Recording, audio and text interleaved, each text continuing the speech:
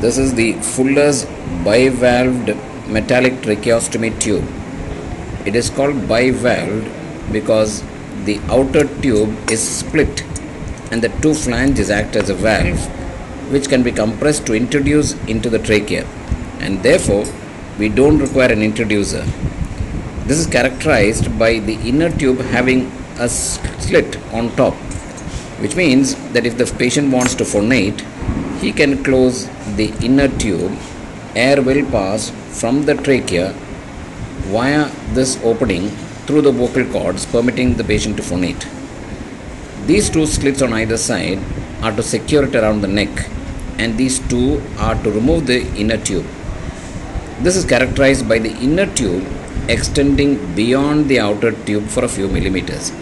This is so that crusts will accumulate around the inner tube, and this can periodically be removed for cleaning. As you know, the outer tube should not be disturbed for the first 48 hours till the time that the tract is formed. So this is the Fuller's bivalved metallic tracheostomy tube.